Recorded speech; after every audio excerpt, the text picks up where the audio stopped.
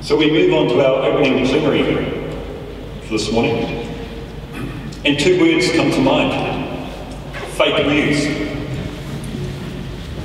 I don't know if our first speaker, Samuel Ramsey, has heard that. We hear it a lot, fake news.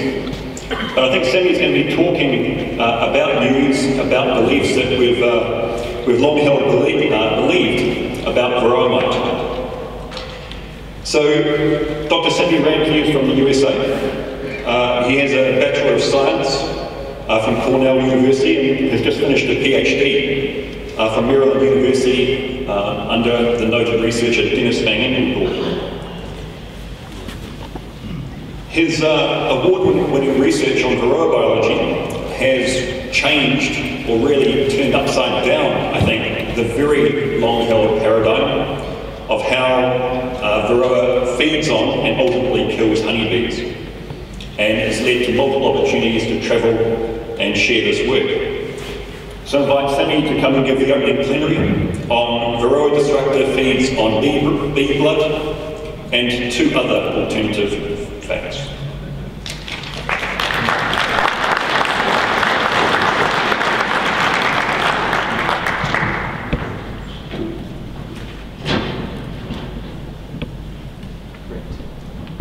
Can you hear me?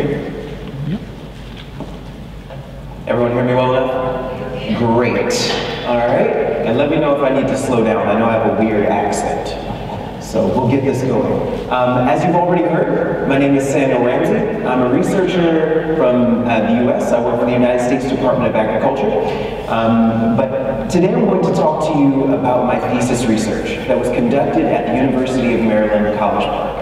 Now, we've been studying the biology of Varroa destructor, and it is a strange organism. Today, I'd like to share with you the findings from that work.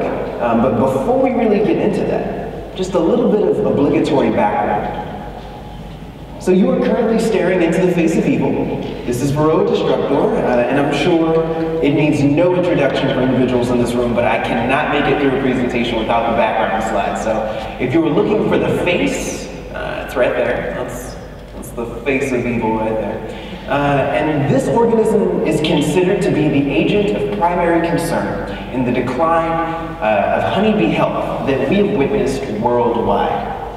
Now, that is something that we have understood for some time now in the scientific community, but it's been difficult for us to really pin down how this diminutive organism has caused so many different issues. It seems like there's such a variety of different diseases and pathologies all associated with this one organism. Now, it was first found in the United States in 1987. I can tell you for sure I had nothing to do with it. I was -2 at the time. But it caused quite a panic when it showed up, and there was dramatic concern over this organism. Now, there were two sides of things. When it first got here, there were some individuals who were saying, it's probably not going to be that big a deal. And there are other individuals who were saying, this is the end of apiculture forever, this thing is going to destroy everything. And it seems like the ends are landed somewhere in the middle. Within 10 years of the arrival of this organism, all of our wild or unmanaged colonies were gone. We have not seen an issue quite like this one ever in the US. We've had some other organisms introduced before, things like nosema, and that was a big deal, but it didn't kill off all of our feral bees. We had the tracheal mites introduced, which also was a big problem, but our bees survived. But only our managed colonies have been able to survive in the face of this parasite. Now, it came from Southeast Asia. If you look at the geographic range of this organism, it was discovered in 1904 in Indonesia, and for a good 50 years remained only in Southeast Asia after its discovery. And then some enterprising mite at some point decided, you know what? I want to see the world. And it did. It developed an uncanny ability. It attached to a bee that was not its original host. So it attached to Apis mellifera, the western honeybee that we have distributed all around the world now, and that allowed this organism to move all around the world along with it. The problem being With everything that we have seen from this organism, with all of the issues that it has caused for us, one of the fundamental characteristics of this organism and how it relates to its host is something that we actually haven't known for much longer than a year now. What is that parasite right there doing to that bee? We don't know if it's feeding right now, and we don't know what it's feeding on.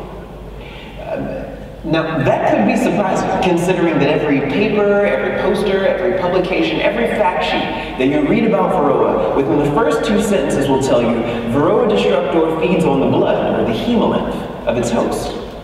But what I found as a doctoral researcher looking for a project to conduct was that there was never actually a study that showed this.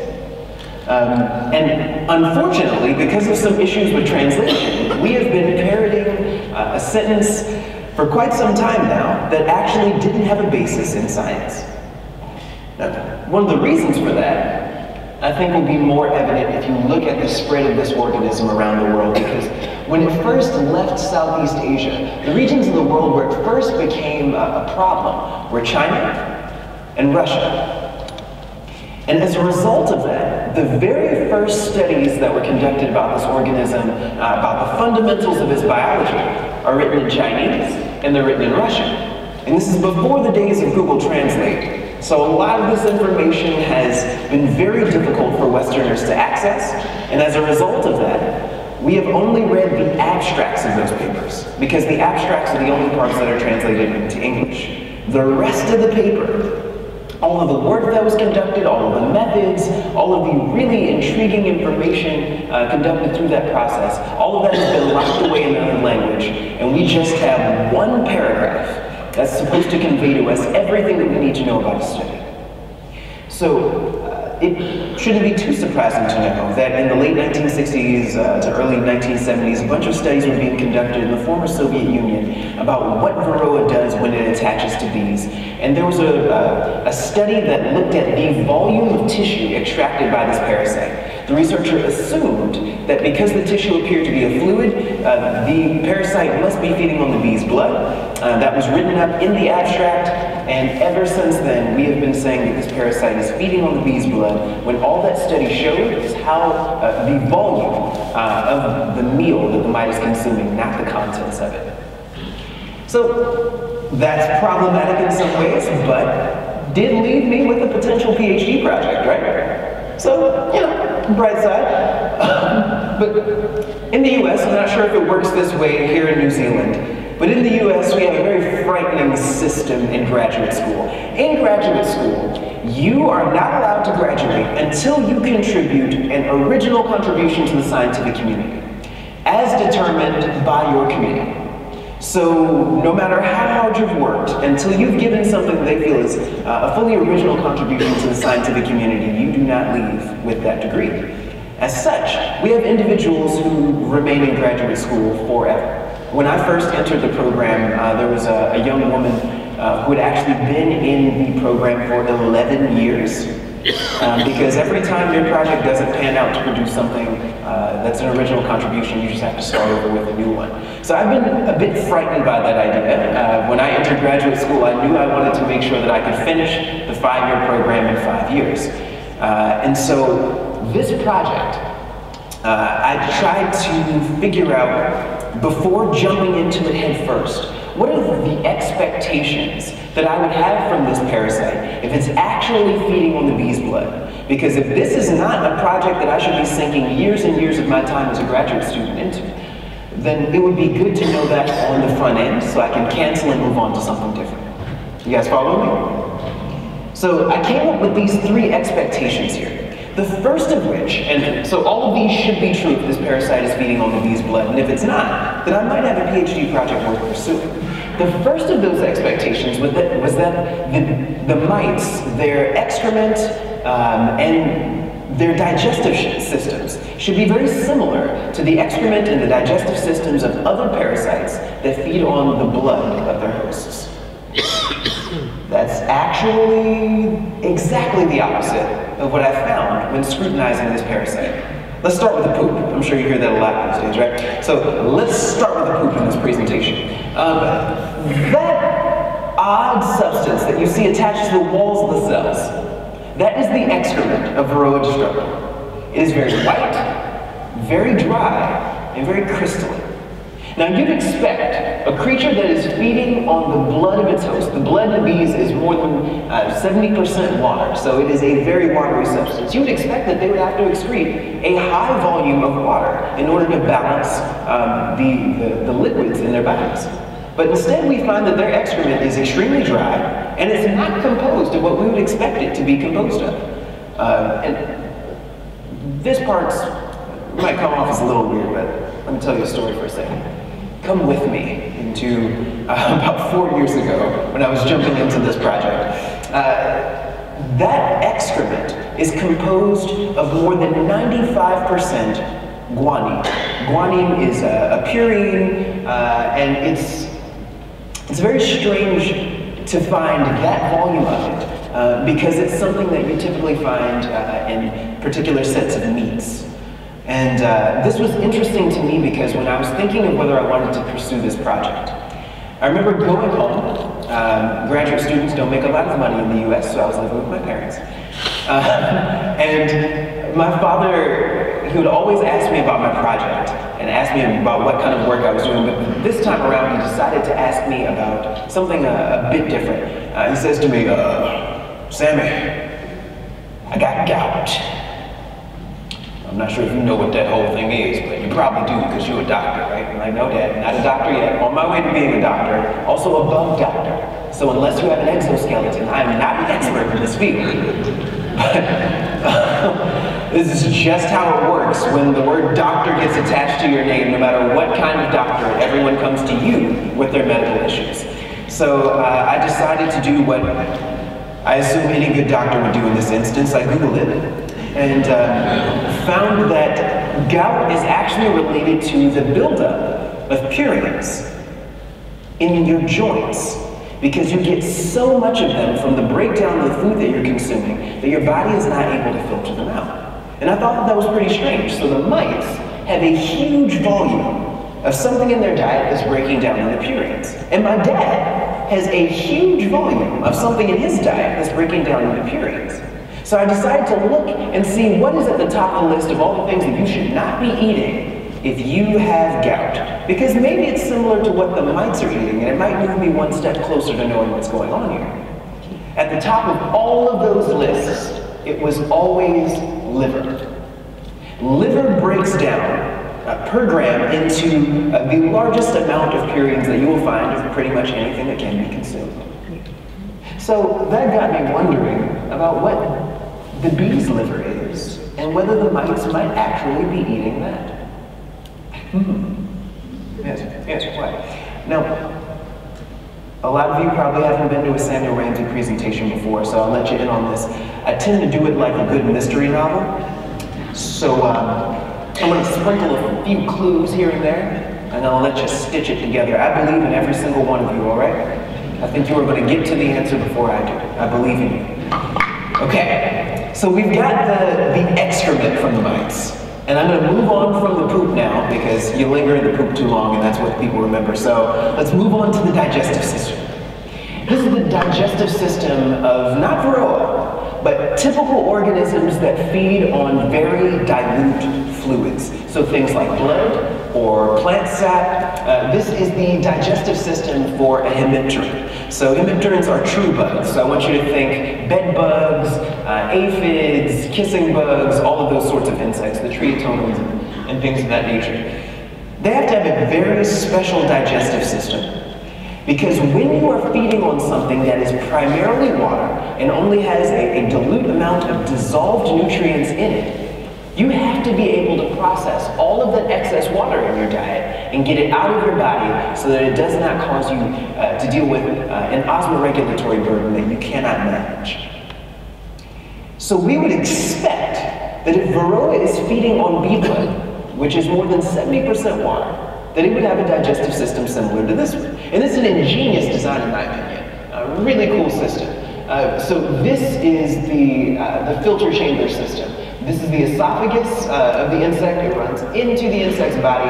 It touches the rectum as soon as it gets into the body, and it exchanges all of the excess water into the rectum and concentrates all the nutrients that then go through the rest of the digestive system. All of the water is then immediately excreted.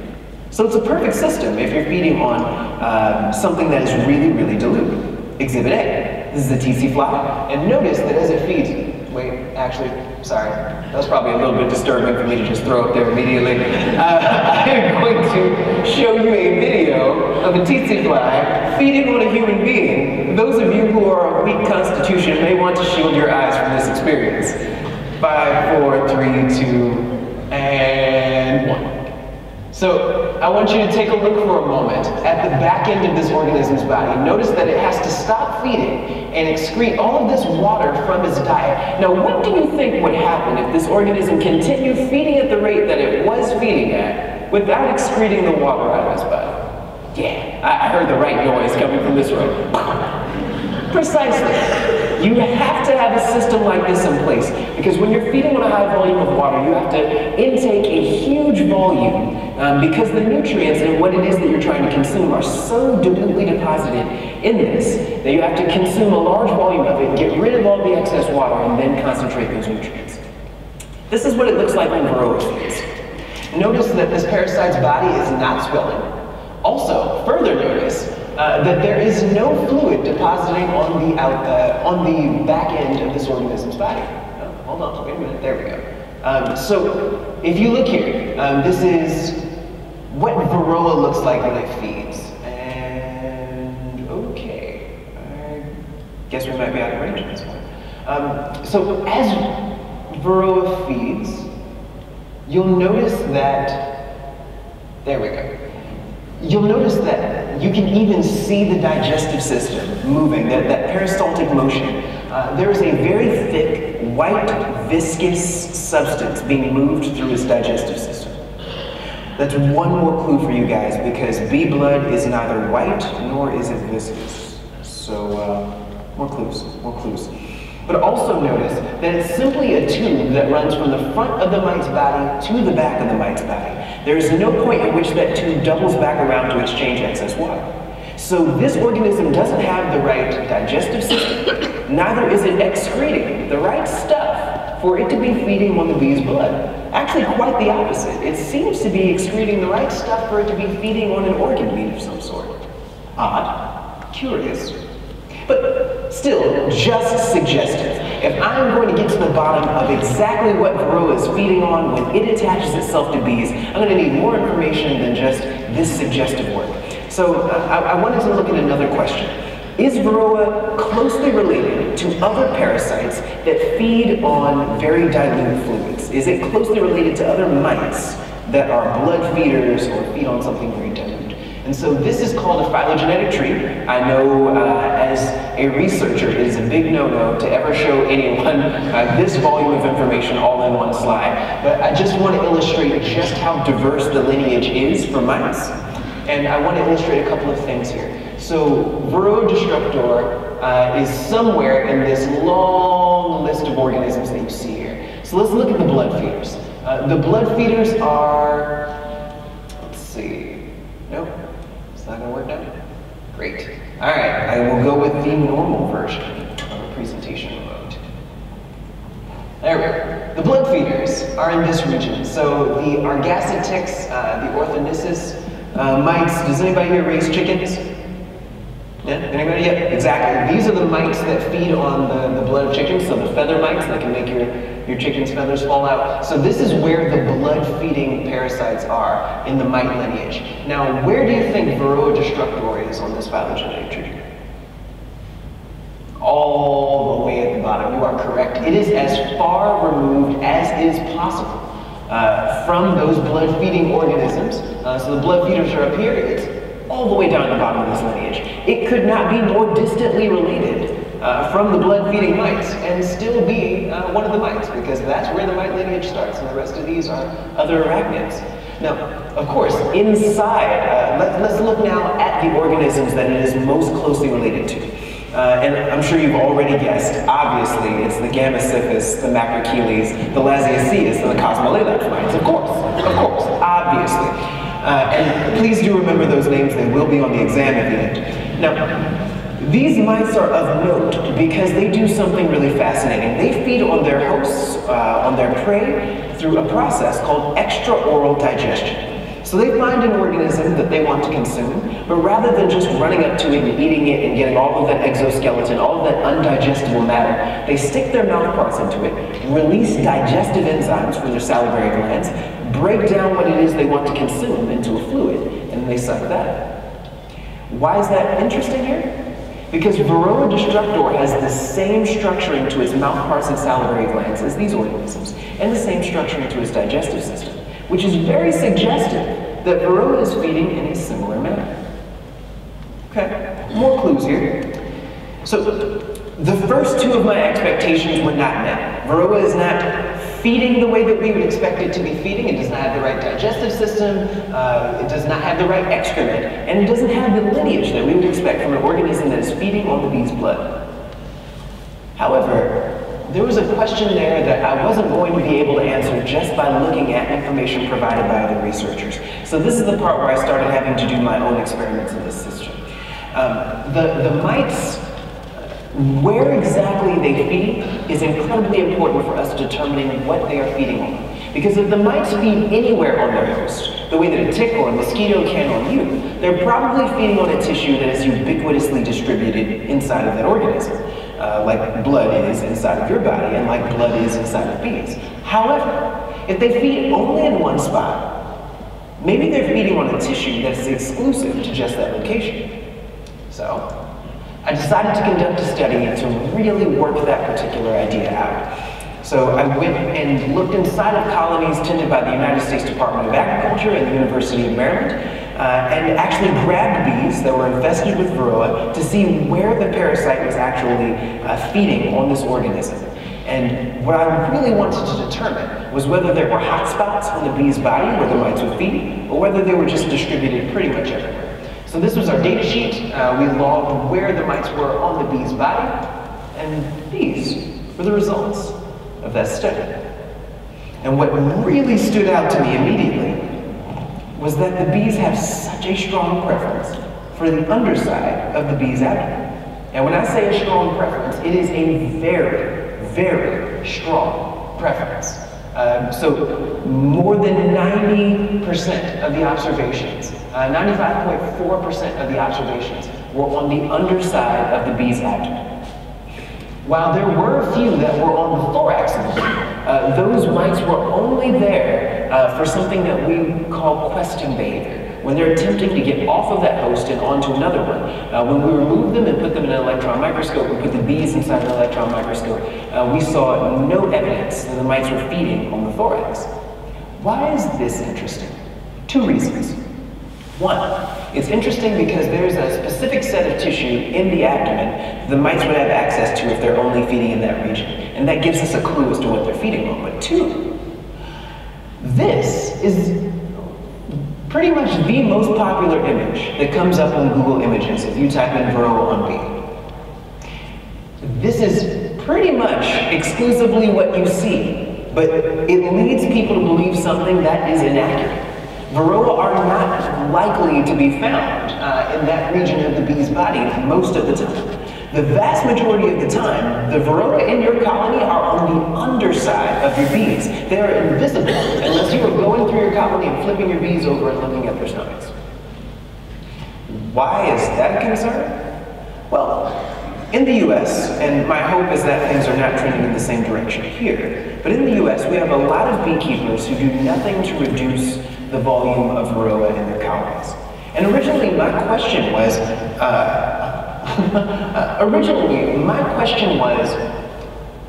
why aren't our beekeepers treating for Varroa? When I would talk to other researchers about this, they would tell me the beekeepers probably aren't treating for Varroa because they probably don't know how big of an issue the mites are.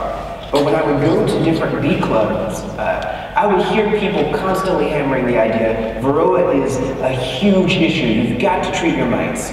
So we have this loss and management survey that we conduct every year. We ask beekeepers, what are you doing about certain problems in your colonies? And when we ask them about Varroa, we ask them whether they treat, whether they don't treat, and then we make up this pie chart and we show people, oh look, between 58 and 62% of beekeepers do nothing to reduce Varroa in their colonies. That's concerning. What I wanted to know was why. So I would ask beekeepers, if you're not treating, why not? And the question that, or the response we got the most frequently was, I don't have any Varroa in my colony. Oh, okay, that's fascinating.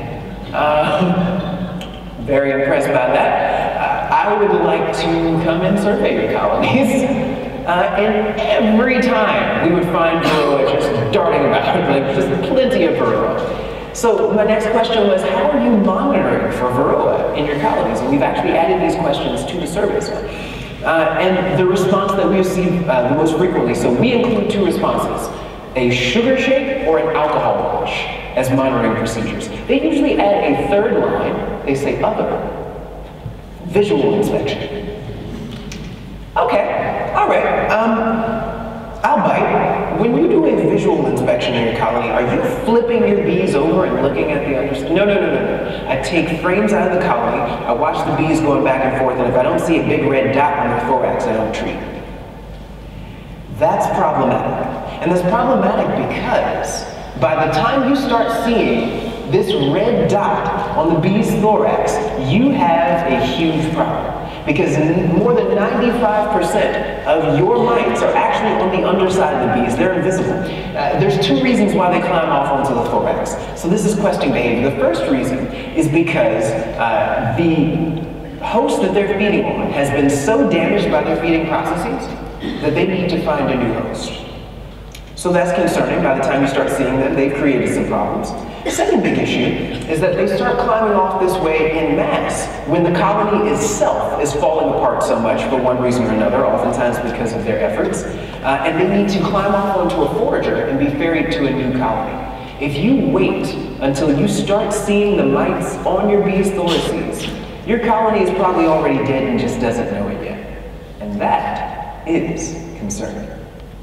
So I'm going to try to enlist your help here.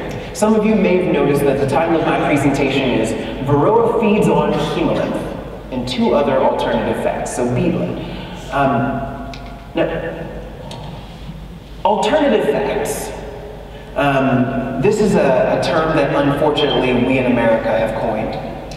And much to my chagrin, I'm going to have to explain this a little bit. An alternative fact is something that came up in our let's say less than civil political discourse over the last few years. It is a term coined by someone who was defending a very high up political operative. I am really struggling for diplomatic terms to use here.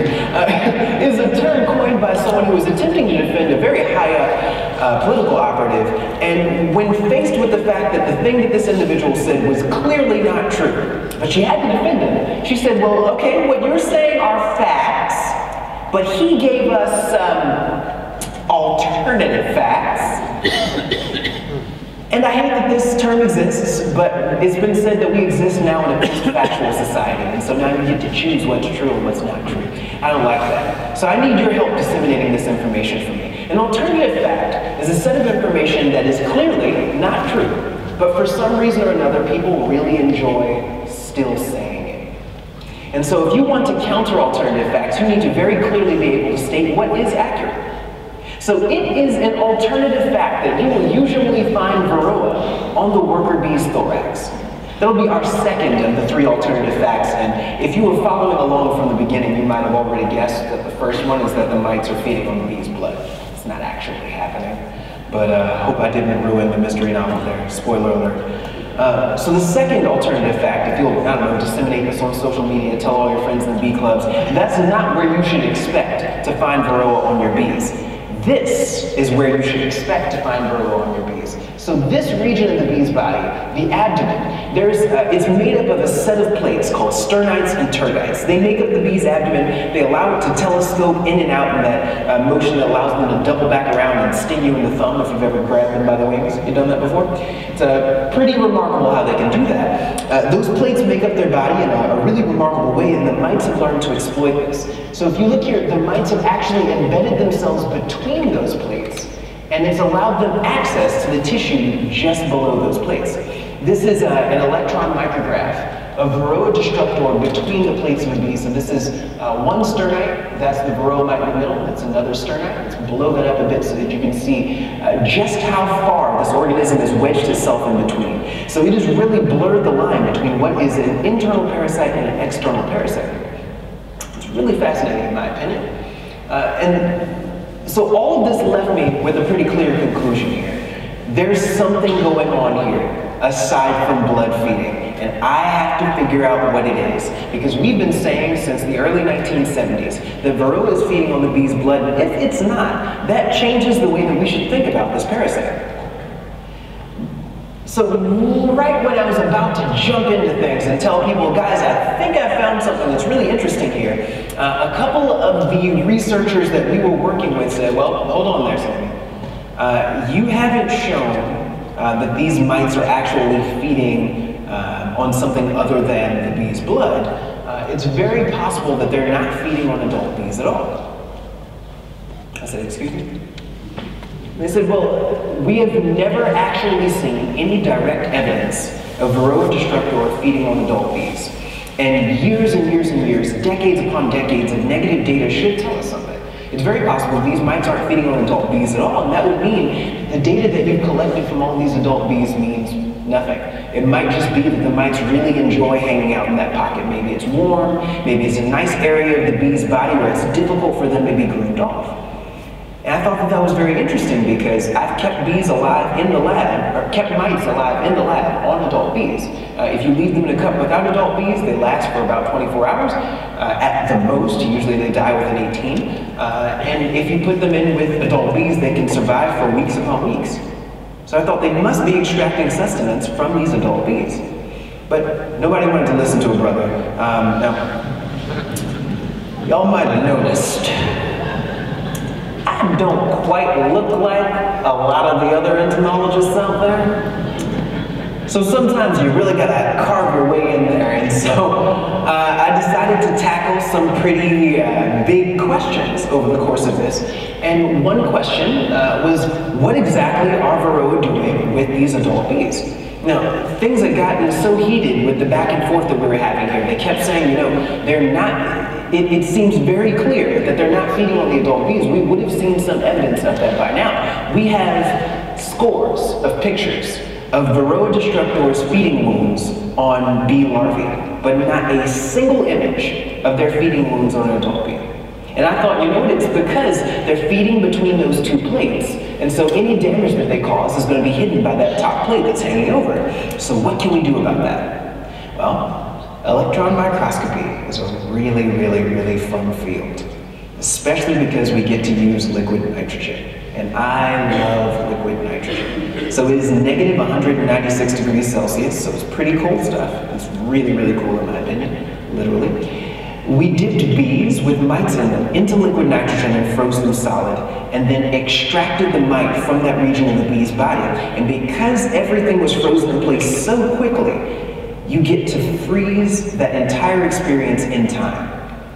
And so when we extracted the mite from between the plates of the bee, we got to see something pretty exciting. You guys see anything cool there? Anybody? Yeah? Oh, you see a hole. You've got good eyes. It's usually, people can't see the hole until we restore color to this image. And you can see something really fascinating going on here. So two things I'd like to point out on the front end. Any idea what this is right here? There's a second one over on this side. Let's see if I can blow them up, make them a little bit bigger. Any guesses? Hey, you've seen this presentation before. You are correct. So those are the tarsi, or the foot pads of the mites. When we froze the mite in place, its feet were anchored in so well that when we snapped the entire mite's body off, they remained in place. And lucky for us, because it allowed us to determine exactly what this weird indentation was that we kept seeing in the very soft tissue of the bees. So if that is the foot pad, then this must be leg 1. And if that's the second foot pad, this must be leg 2. And right between legs 1 and legs 2, we should be able to find the mouth parts of the mite, but instead we find a very jagged hole. Fascinating. Interesting. Now, we wanted to go even farther just to make sure that they were aware that this hole was made by the mouth parts of the mite itself. And so we took the time in the electron microscope to actually measure the shape and size of the mouth parts of the mite and to compare that to the hole, and wouldn't you know it, exact same size. That's definitely a hole caused by the chelicerae and subcapitulum, the mouth parts of this mite species. We've color-coded it here so that you can see what parts of the mouth actually created this hole. And that leads us to a really important point here. We say that Varroa destructor has 2 life stages, right? It has the reproductive stage and the what? Phoretic stage, correct? Or actually maybe not correct. Because those are the 2 that we attribute to this organism. However, the term phoretic means something very specific that probably doesn't actually apply to this organism, does it? The word phoretic is related to creatures who use their host as a vehicle and only as a vehicle. They attach to this creature and they use it to move them from point A to point B, but they value that organism so much as a vehicle that they refuse outright to feed on that creature. And we have been saying for decades now that Varroa destructor is phoretic, meaning that during a stage of its life cycle, when it is on adult bees, it suspends its feeding behavior. That's another reason why these researchers told us we don't think that this organism is feeding on those bees, and we think that you're going in the wrong direction with this project. And they actually left our research team to join another set of researchers who are about to release a paper declaring once and for all that Varroa does not feed on adult bees because they are phoretic. Now, this is a great example of a phoretic organism. This is a pseudoscorpion. It's attached to itself to a beetle because this beetle has wings and the pseudoscorpion does not. But I want you to look very closely at how it's chosen to attach itself. These are the mouth parts of the pseudoscorpion right here. And they are nowhere near this beetle. It's attached itself with one of its claws, and it is not going to feed on that beetle. Because the moment you start feeding on that creature, you create an incentive for your removal. However, if you just want to use it as a bus, it's probably not going to care very much about it. Exhibits A, B, and C, check out this dragonfly. It has a bunch of water mites on the underside of its body. If all of those creatures started feeding on that dragonfly, they would probably kill it. But if they just want to use it as a bus, it'll let it stay on. And they'll fly those water mites to another source of water that they can live on. And you might have been wondering what this creature is right here. So that is actually an American burying beetle, and it is covered in mites. And it doesn't seem to care, because none of those mites are feeding. They just hang out on its body and allow that beetle to move them from one location to the other. This is what phoracy is.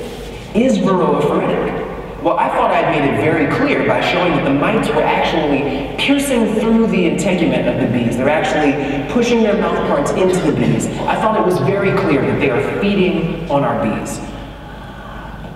But those researchers came back to us after we showed them those pictures, and I got to say, I was at least a little bit smug. I'm like, y'all left our team, but you won't be coming back now. Look at this. Look what I got for you. I want you to see this right here. And it said, well, those are some really good images. But it doesn't show that the mites are actually feeding on the bees. It's very possible that they just wedge themselves in there so tightly that their mouth parts just kind of pop through. But you haven't shown feeding. You've just shown that the mouth parts pierce the host. So I had some feelings at the time that I had to get over. It's possible that I said a few bad words. I'm not proud of it. I'm not proud of it. But then I realized, you know what, these researchers are actually encouraging me to be a better researcher myself. Because if I'm attempting to overturn work that has been based on assumption for decades, I cannot make any assumptions in this process myself.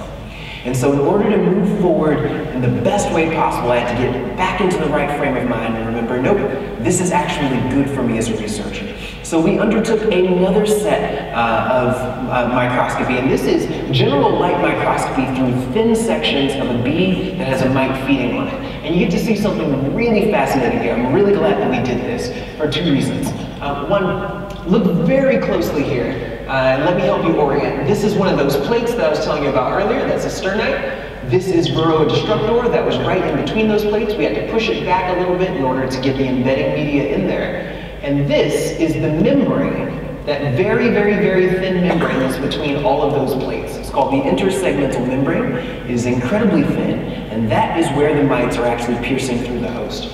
But what I really want you to focus on is this gooey stuff back here. Now, does anyone have any idea what this tissue might be? Come on now, I believe in you guys. Your fatty tissue, oh, liver, oh, look at you, all right. Both of you are correct. So someone said fatty tissue, someone said liver.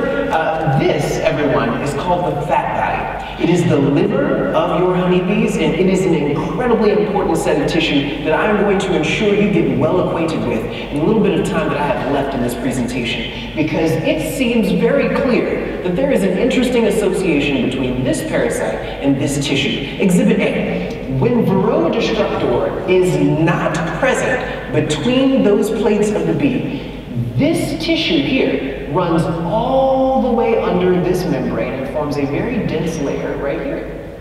However, when Varroa destructor is in between these plates, we find that whole sections of this tissue appear to be missing. And we have found a direct correlation with the amount of time that that mite spends in between the plates of the bees with how much of that tissue is gone. Fascinating.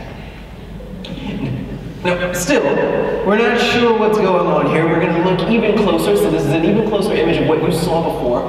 That is one cell of fat body that happened to be left behind. And it's really helpful that that was there because it helped us determine what this splotch of goo is over here. I believe the technical term that we use in science for this is schmutz. So we kept seeing the schmutz right here inside of the bees, and we were wondering, what is this goo? And what we found by comparing this to that one cell that was left behind is that this is actually the internal contents of fat body cells. The mites are somehow, and it means that it's not mechanical, it's not that they're chewing, but somehow they're releasing something into the bees that is breaking down their cells into a goo. They are literally turning our honeybees into cream of honeybee soup, and that is problematic. But the tissue that they're targeting is of great concern to beekeepers because the fat body tissue does a lot of things in your bees. And so just for a moment here, this image makes it clear to us that we have been using the wrong term for a whole section of Varroa's life cycle. When they're on your adult bees, they are not just sitting there, they're not just waiting for their reproductive cycle to get restarted, they are actively feeding on your adult bees. And you might be thinking, well, that tiny little organism is feeding on a really large set of tissue. It's probably fine, right? Every time this parasite feeds, it releases a very large volume of its saliva into the bee's body. And the USDA, the United States Department of Agriculture, has determined that these parasites feed once every 1.4 to 2 hours. And they can remain on adult bees anywhere between 3 and 14 days. So they can very quickly excrete enough saliva into your bee's body to break down the entirety of its fat body. And that is deeply concerning.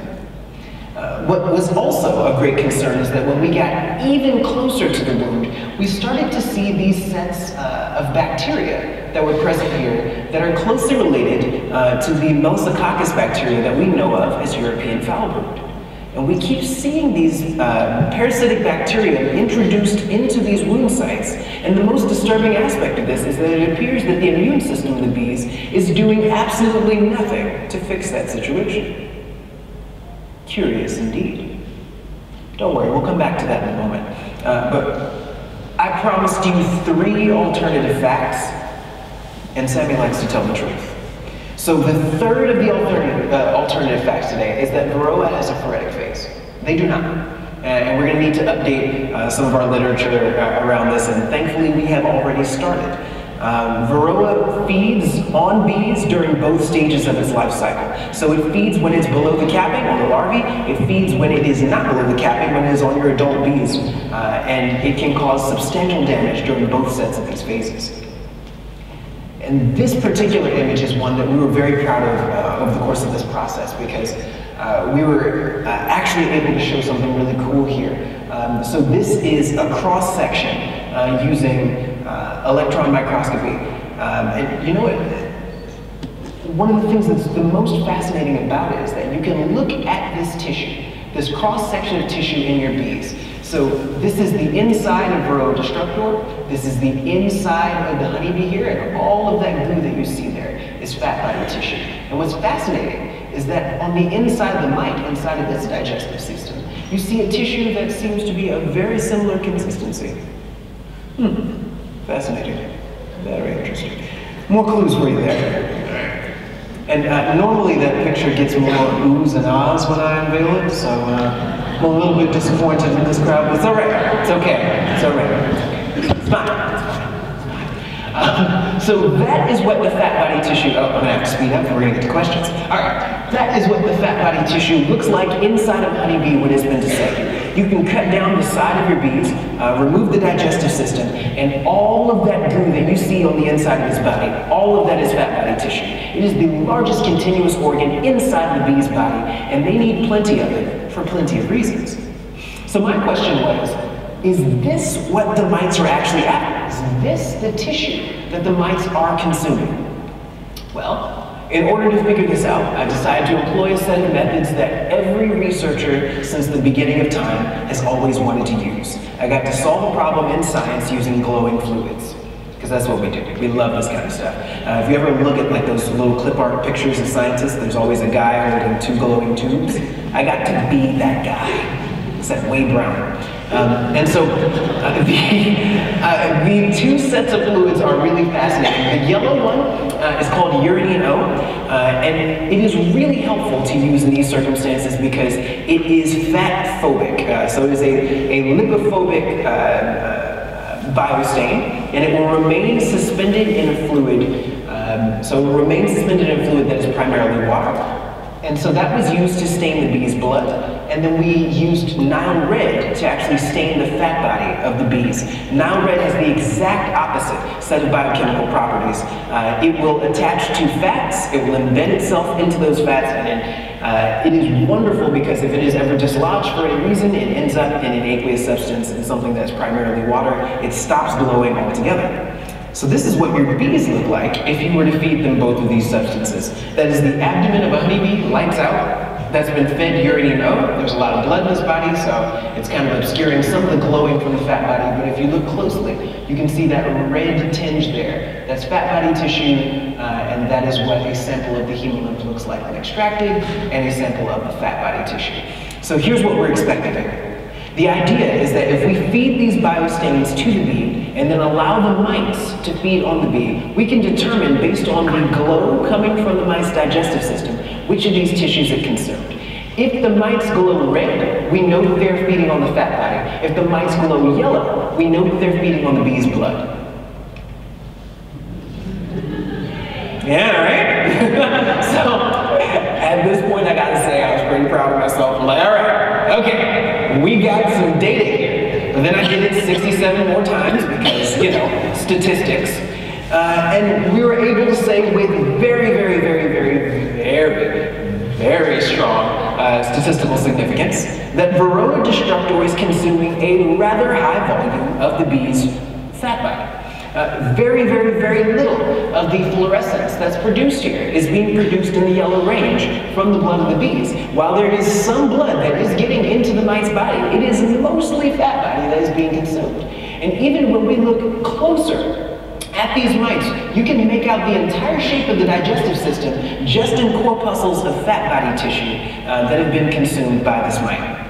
And I'm going to move a little bit faster because I want to make sure that I get the opportunity to explain to you why this is important. Because this is about the portion of the presentation where people start to ask me, why should we care? If the mites are feeding on the bees' blood or if they're feeding on the bees' fat body, either way, they're still damaging our bees and we should be deeply concerned, correct? I agree. However, I think that it is actually of substantially greater concern that these organisms are feeding on the bees' fat body than their blood. And let me explain why. The paradigm that we were originally working under was that this organism is pretty much like a tick or a mosquito. It attaches to the bees, removes a small amount of that bee's blood, and then it moves on with its life. So think about it this way. A mosquito lands on you, sucks out a small amount of your blood, flies away. You're not too concerned about that, right?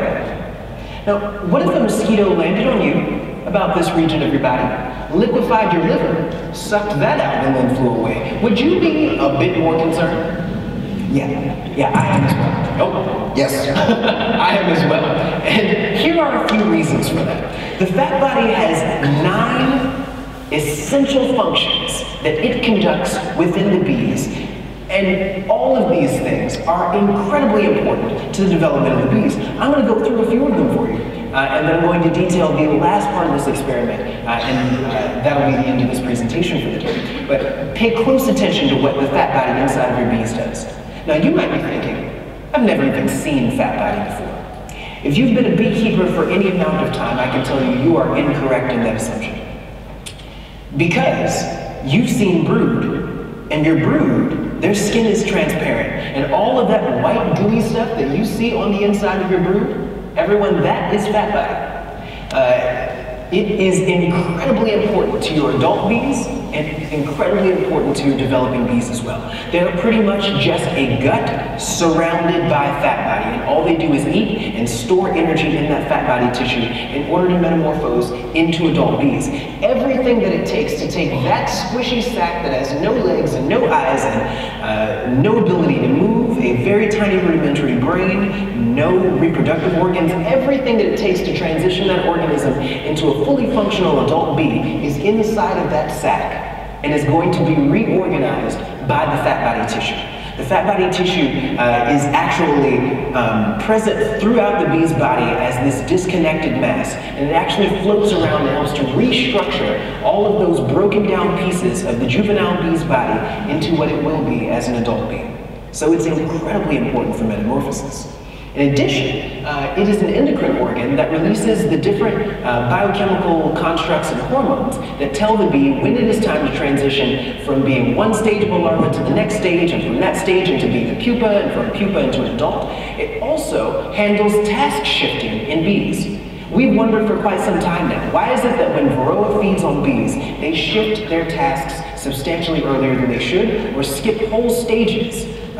Instead of doing the hive cleaning tasks and drawing out wax and all that, they just skip all of that and go straight from being a nurse bee, or sometimes the very earliest stages of a nurse bee, straight to being a forager.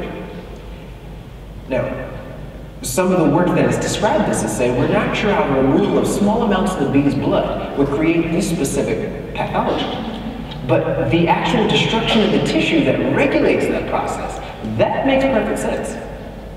In addition, there's a set of tissue inside the bee's body that regulates its metabolism. Honeybees are not the most aerodynamically designed organisms, and so in order for them to take off and fly from flower to flower as frequently as they have to, they need to be able to manage their metabolic activity very, very well. There's a tissue inside of their body that does that, and what tissue do you think that is? Okay, I'm a little bit concerned by just how few people responded to that. I'm starting to think that you guys might be a little bit afraid of me. Now, I want you to know, I'm not sure how well this kind of thing gets across, but I don't really do the trick questions thing. I'm the son of a pastor, so this is going to come straight out of Sunday school, but in my presentations, it's going to be a lot like Sunday school, where the correct answer to every question is Jesus! It's going to be like that, but with fat body, all right? Okay? All right. So, there is a tissue that regulates energy inside the bee's body and allows them to travel from flower to flower with the energy that they need to be able to take off and get back to the colony. What tissue do you think that is? say Jesus? Yes, all right, okay, all right. We're gonna mark both of those answers right. So, the fat body is incredibly important, and what we found is that bees that have been fed on by Varroa oftentimes will have the energy to get to the flowers, but not the energy to make the return trip.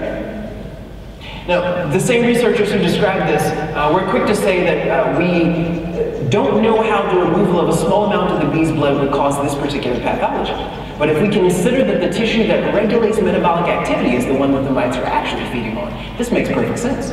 And it continues on this way as we go through this process, because the bees have to balance water loss inside of their bodies. And so your honeybees are shiny. They're shiny because there's a coating of wax over their body that keeps water from evaporating out of their bodies. And that coating of wax actually comes from a tissue called the precisely. The fat body creates that coating of wax that covers the bees and allows them to continue all of that metabolic activity without having all the water evaporate out of their bodies. What we also know about Varroa is that when Varroa feeds on bees, for some reason, they emerge from under the capping with a waxy cuticle that is much thinner than bees that had not been fed on by Varroa. And as a result, water evaporates directly through that waxy cuticle, and those bees die a lot earlier than they would have otherwise from desiccation. Pesticide detoxification is also a product of the fat body. When there's a toxin that gets into the bee's body, they have a number of biochemical processes, all regulated by the fat body, that allow them to absorb that potentially toxic chemical into specially designed fat body cells that coat it in an oil that keeps it from reaching their neurons and other things that those pesticides would normally impact. When mites have fed on bees, they are substantially more susceptible to pesticides than they would be otherwise. We have been having arguments back and forth about whether the pesticides are killing the bees, and pesticides are killing the bees. However, Varroa destructor is an essential link in this chain, because what we've been wondering is, how come these bees are dying from exposure to pesticides that they have been exposed to for decades and have been fine with? And I think we have found out what the link is there now, because multiple studies now have shown that the lethal dosage for this pesticide actually drops dramatically in the presence of Varroa destructor. A much smaller dose can kill a bee than would have otherwise. And it seems to be because the tissue that would normally detoxify it has been heavily broken down. So 2 more slides about this really quickly. Immune function. Immune function is a function of the fat body, and it is a very complicated process, but the very beginning of it starts with a set of peptides called antimicrobial peptides. They are created by the fat body, and the moment that a microorganism gets into the bee's body that shouldn't be there, these antimicrobial peptides are released from the fat body, and they attack that organism. They also mark it for death so that large cells can come along and destroy that bacteria. If you don't have those antimicrobial peptides, the rest of the immune system doesn't work. And so this also helps us understand why we keep seeing bacteria in the wounds of the bees that are not being impacted by the immune system of the bees themselves. And lastly, vitellogenins. What you're looking at now are the ovaries of the bees, and you might be wondering why I'm showing you bee ovaries when Varroa don't feed on queens. Well, all of those eggs are packed with a set of proteins called vitellogenins, and these are incredibly important because they reduce oxidative stress. So you might be wondering how these bees are actually able to survive the lengthy period of time that they're able to survive during the winter. When they're awake the entire time, these same bees that are surviving maybe 45 days during the growing season are able to survive 3, 4, 5 months in some areas. It's because these vitellogenins reduce oxidative stress in their bodies and allow them to live much longer, because oxidative stress is the primary thing that makes us age. These vitellogenins are created by the fat body. And so by the mites impacting the fat body, they are impacting the bee's ability to extend its lifespan through the winter. So it's impacting all of the most important processes of the bees by feeding on this tissue. The last thing that I had to look at over the course of this experiment, I'm going to have to go through this in like 2 minutes flat. The last thing that I had to look at over the course of this project, I could already hear the reviewers in my mind now saying, what you've shown is that the mites feed on fat body in adults, but you haven't done anything Is time all the way up? No? Okay, 2 minutes. 3 minutes, wonderful. Gotcha. So, these mites are feeding on fat body, but are they feeding on fat body in the brood? Well, in order to do this, I had to conduct a set of feeding assays where I was allowed to feed the mites what I wanted them to consume and see if they were able to still produce eggs the way that they would normally be able to when feeding on brood. This was heavily advised against by my committee and my advisor at the time because people have been trying to feed Varroa in the lab for decades and no one's been able to get it to work. They haven't been able to get them to survive. They have not been able to get them to consistently produce eggs.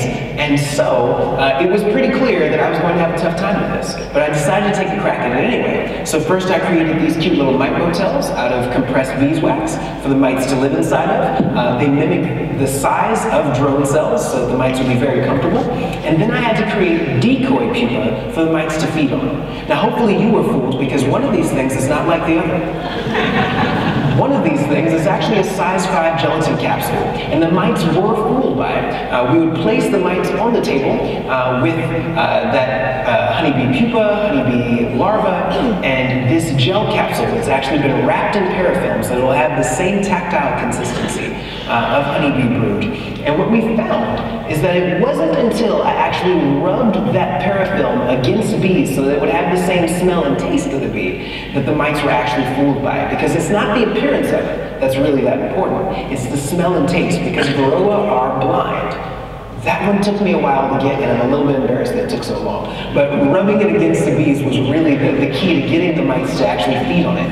We cut a trough into the bottom, filled this entire thing with Hemolymph or fat body or some combination of the two. And that is what it looked like for the whole setup. We used cling wrap as a lid so we could see straight through it. And I've got one question for you, for which the answer will not be fat body. So just warning you. Does anyone have any guess as to what that object is that was found on the cling wrap? Any guesses there? I'll even blow it up, make it a little bit larger for you. Any questions? I'm just saying that. Nice! Air high five to you. You made that quick for me. Now, normally, it's not until I get a lot closer, but guys, I gotta tell you, I lost my mind when I saw this. Like, this was a huge deal. I had to calm myself down. Sammy, it's 4 o'clock in the morning. You very well could be delirious. It is not time to celebrate yet. Wait until tomorrow when you can get it into the electron microscope. Then we got it into the electron microscope and got the first, so this is the first time people have been able to get Varroa destructor to actually reproduce in the lab and produce eggs. And guys, I was so excited to see this thing. I even named it. It's adorable. I was so proud of her. Her name is Ph.D. Come on, y'all. Y'all know at this point, they're going to give a brother his Ph.D. So, what we found is that if you starve Varroa, they do not produce any eggs. Shocking, shocking. But if you feed them Hemolymph, there is no significant difference in the amount of eggs produced if they're starved or if they're fed the bee's blood. However, if you feed them fat body, and I mean any amount of fat body, 25% fat body to the volume of the meal up to 100% fat body, and they will produce eggs. They produce the most eggs when fed 100% fat body. This is a survivorship curve also showing that they survive the best when fed 100% fat body, and that there is no difference in their survivorship when starved and when fed Hemolymph for the bees. If you want to know more about this discovery, more than I can say in this presentation, you can check out the Proceedings of the National Academy of Sciences because they published my thesis research. I was super excited about that. Thank you very much. Thank you very much. They told me during the publication process that it is unusual for someone at my age and someone coming out of his thesis research to actually have that thesis research published in PNAS. So I was very excited about that. And furthermore, they put that image that I was talking about on the cover. So that was really cool too. The conclusions to this is that these mites are not feeding on the bee's blood, and that changes the way that we think about how this organism actually impacts honeybees. It also changes the way that we think about how we as beekeepers interface with this parasite. There are beekeepers who think that it's a good idea to add pollen patties to their colonies in lieu of treating for the mites themselves. The idea is that the pollen will make the bees stronger and then they'll be able to fight off the mites on their own. Not a great idea, because the tissue inside the bees that stores all that excess protein is and if they don't have enough fat body to store that excess protein, it can actually build up to toxic levels inside of the bee's body. So if you are a non-treatment beekeeper, you've chosen not to treat for whatever reason, it is not helping at all for you to then put pollen patties into the colonies while you have a colony that is above threshold. You might actually be doing damage to your bees in that way. And lastly, there are a couple of companies now that are attempting to use these findings to create a new set of pesticides that can be used against the mites. More information will be available about that later, but I have signed some non-disclosure agreements, so I can't tell you about it right now. Thank you very much for listening to that lengthy presentation. I'm not sure if we have time for questions, but I'd love to take them if possible. Thank you.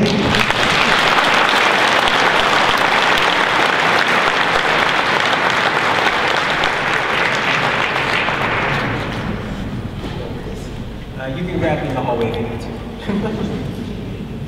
Thanks, Sammy. Sorry, we won't have time for questions.